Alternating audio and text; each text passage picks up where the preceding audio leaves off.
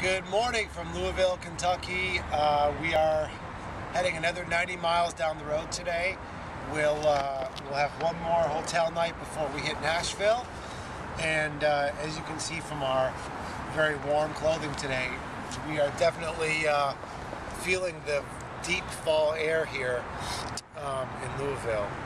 For the first time, we've been pretty lucky so far Yeah, we have been. to have crazy warm weather. Our dedication today is to a little girl from Miami, Florida named Madison Schafer.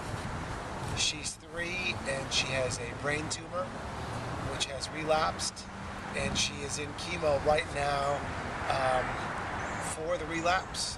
And so as we ride a little bit closer to Miami today, a little bit further south and east, we are going to be riding for Madison today and for all the other kids out there who are battling cancer.